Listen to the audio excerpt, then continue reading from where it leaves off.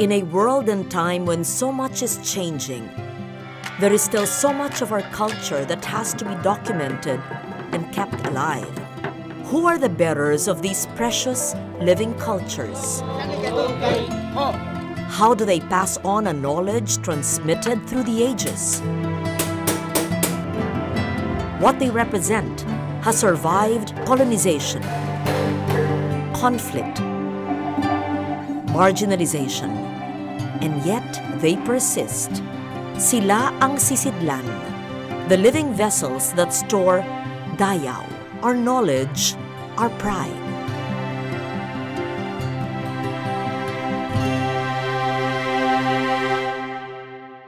Our series on the culture bearers, our Gawad Malilikan ng Bayan awardees or Gamaba continues. This time, we look at those masters who are still with us, whose continuing work we must acknowledge, learn more about, and preserve. Northern Luzon is a home of 3 Gamaba winners we feature in this episode. The first is a Kalinga teacher. The second is a maker of hats from Abra. The third, a weaver from Ilocos Norte. What can we learn from them as we begin to admire the complexity and the richness of their work?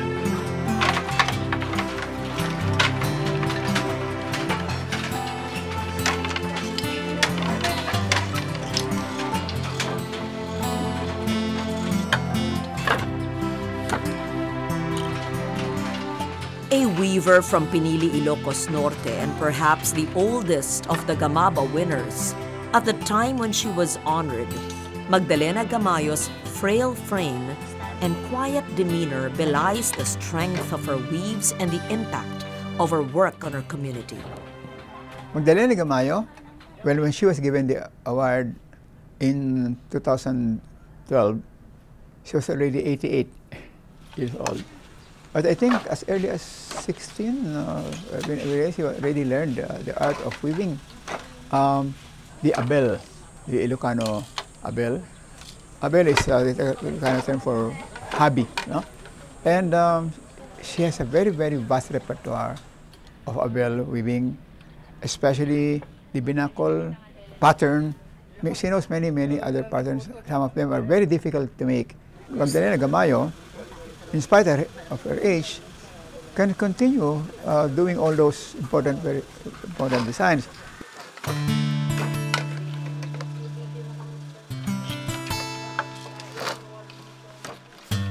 Gamayo specializes in the weaving of the hardy cotton fabric called abel by the Ilocano.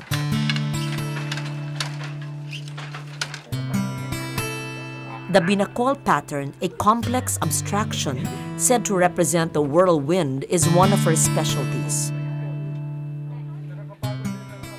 Many variations of the binakol exist, and she still retains the complex mathematics of its construction in her mind and in her heart.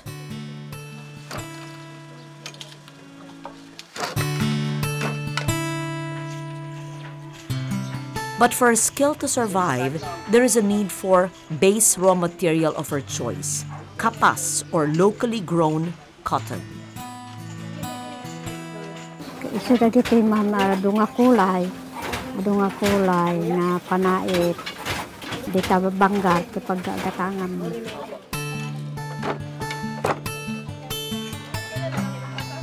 Gamayo's wish is for more young Ilocanos to learn from her and to inherit and carry on the knowledge which she is only a vessel of. Tatinda kang mumanta Bakita mo to na yan, di mamo no, ababati biyag kon, no, na manayang pay, no, madanong ko ti sa nga gasutatawan, ano saan. May miso nga ikarkararag ko na po, Diyos, no, manayo na kailang agsiya. Kaya po, mapayag pay. Anong dati rigat ko nga, pati kinabakit. Magdalena is a master of a wide range of repertoire. She can do many designs, techniques, color combinations that a single weaver will not be able to do. So she's really very unusual. That was what made her stand out from all the others. Also the refinement of her technique. So again, quiet person, huh? But beautiful textile. Solidarity is really a very strong sense of community. They really are able to build strong sense of solidarity among themselves. That's why when you look at Ilocano structures, they're quite simple. Even the churches show these structures. There are very few ornaments. What you see is the solidity of structure, simple and compact. Anything compact is more durable. So this is what I can say about Magdalena Gamayo. She really showcases the best of the Ilocano mind.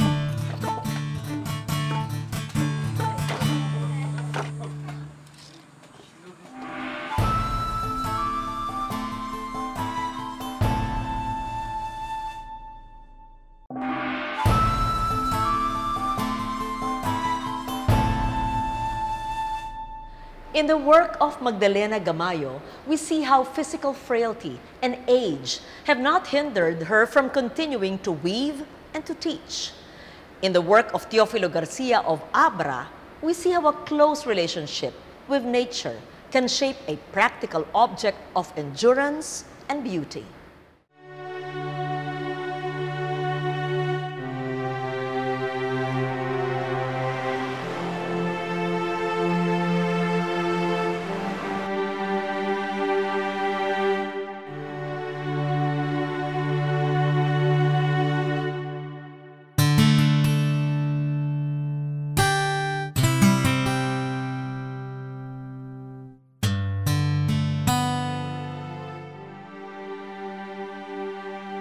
A gourd hat may seem like a simple thing, an item dismissed as a folksy Filipiniana. But in the creations of Teofilo Garcia, an Ilocano living in San Quintin, Abra, the gourd hats or tabungao that he creates are a result of agricultural knowledge, time-honored and functional design, and simple but pleasing aesthetic sensibilities. What others may see as just a hat is in fact an object that shows just how deeply traditional Filipino craftsman was attuned to his environment. For Garcia, it all begins with growing the perfectly spherical upo. Dua nga klase ti panagara ti marami na kalulog. Para ti manalo, simple laeng. Tabungaw, oser, way, lansa. Ti may kadwa, para ti opisyal, ang rugimot lang ti tabungaw, poser, way, mito, ken barnis. Dahil ti pagmulaan, kiti pamayak ti dayayen, matulungan ti bugaso, ti fertilizer. Ta iso ti pintas ti mangparitat panagdakkel ti tabungaw. With a perfect gourd to work with, he now begins the process of creating a hat. Malpasen nga maani rin yung tabungaw. Ragadyan ti yun nga agkatwa. Pagkatapos, kalpasan na dahi dyan, no malungsot dalusan. No madalusanan ipamaga. Apaman nga mamagaan, mabalinin nga singun para aramitin na kalubuhay. No madisinyon, nakasagana mo ta dyan, lingkan, sakam, ratan, sa isto, plastic food. Papasan na nga ma-assemble.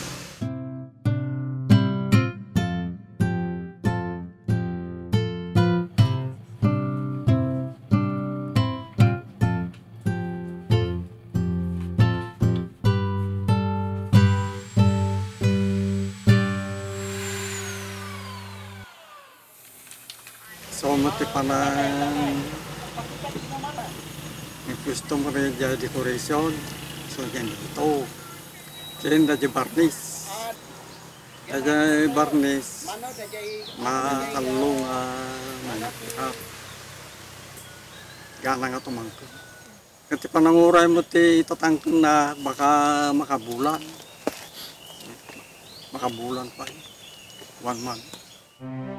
With the Gamaba recognition came the sudden resurgence of interest in the hat as a statement of one's identity, as well as a need for Teofilo to pass on his knowledge.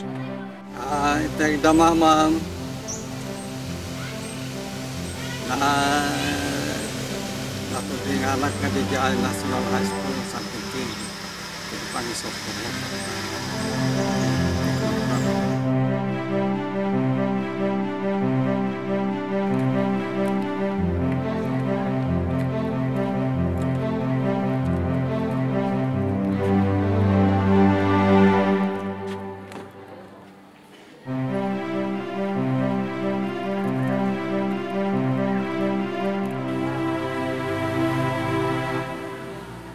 You know, it's very rare that you find a person who becomes interested in one seemingly curious item, a hat, no, made of gourd, and you know, he single-handedly was able to really master the skills necessary for making very strong hats.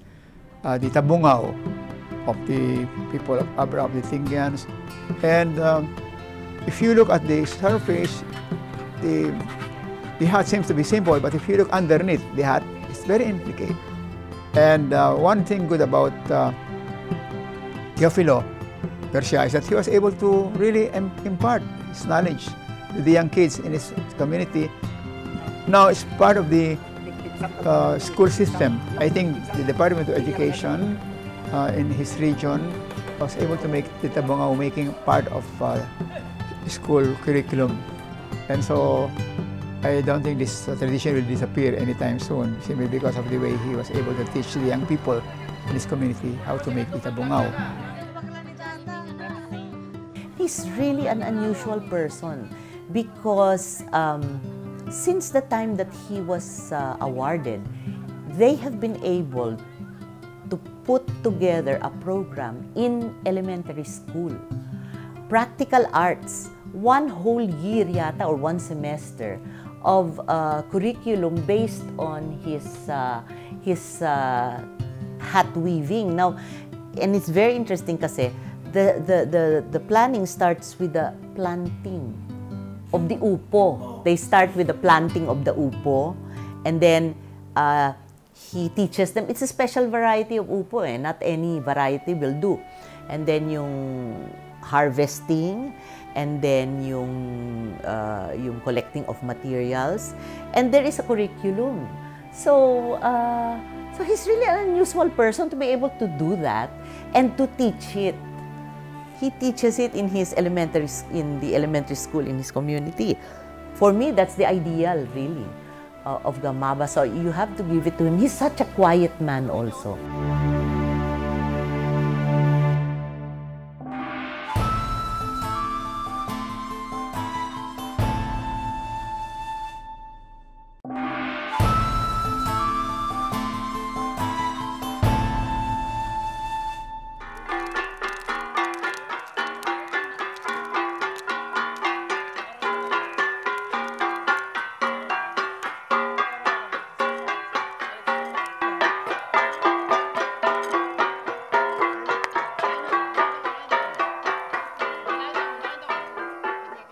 Alonso Saclag was given the award in the year 2000 because he was a dancer, very good dancer.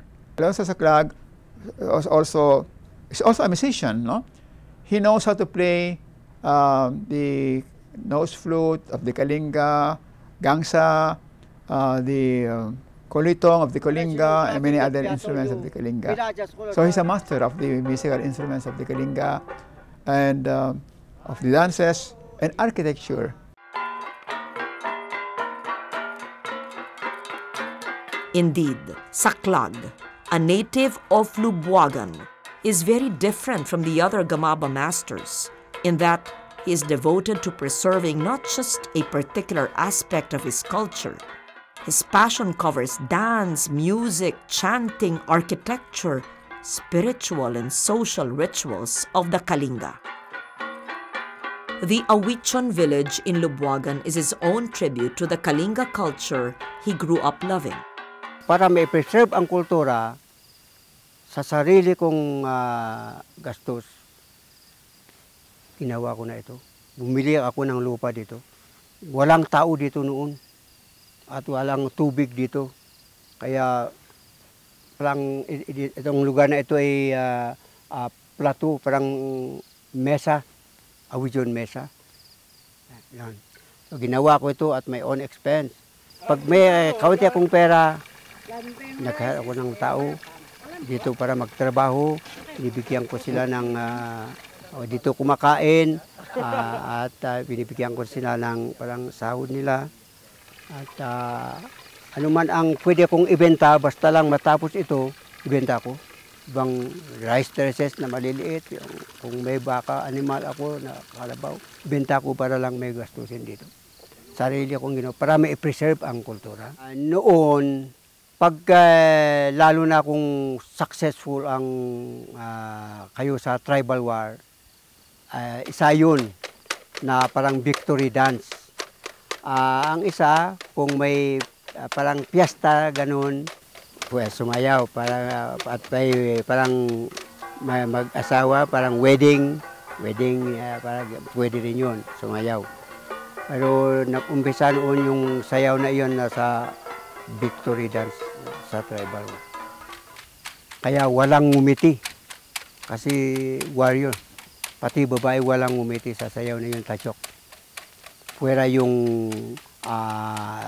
salip na ang tawag namin doon ay salip, yung parang courtship na babae at lalaki. Moy ja ipa ila, oh moy ja ipa ila, elala, elala, elala, elala, kalinga, kopyan ja kalinga, elala.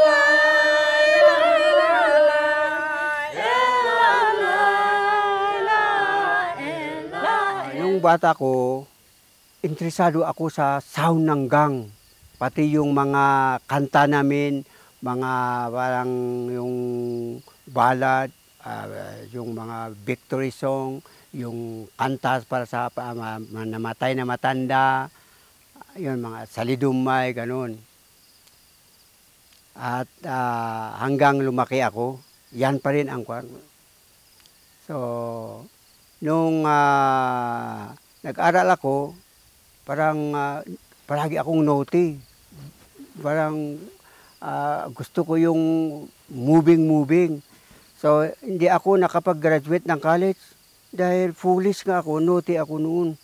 Pero pagdating sa dance, kanta, magaling ako doon. Kaya inisip ko na yan na yata ang gift ko kay Lord. Kaya hindi parehas ang gift ni Lord sa mga tao. Lalo dakon Ilugwagin. In Alonso Saclag, we see a Filipino who is passionate about the preservation of all aspects of his culture, and the passion, even at his age, seems unabating. The establishment and training of the Kalinga Budong dance troupe he established is easily the most accessible form of learning for both his Kalinga participants and his eager audience. Ay, ay, ay.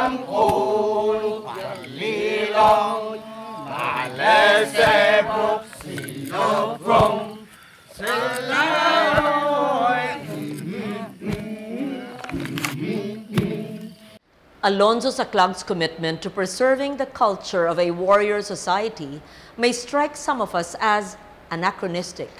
What is he truly reviving?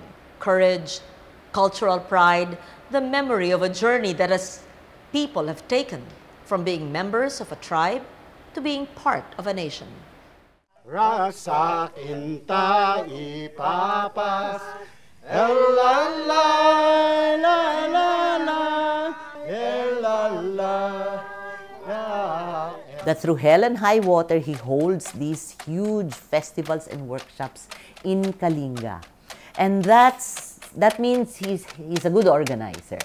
He calls together not only his community, but now I think neighboring communities. They come together, they have their festivals, and they compare and contrast, and they do this all in the spirit of oneness. Now, in the Cordilleras, this is very important. No? There are few people that can call together such groups. And so the fact that he calls them, and then the topics, sometimes it's for an instrument-making festival, sometimes it's for a dance festival, sometimes it's for singing. But I have on several occasions marveled at the fact that he is capable of doing this. It's hard to do. Yeah.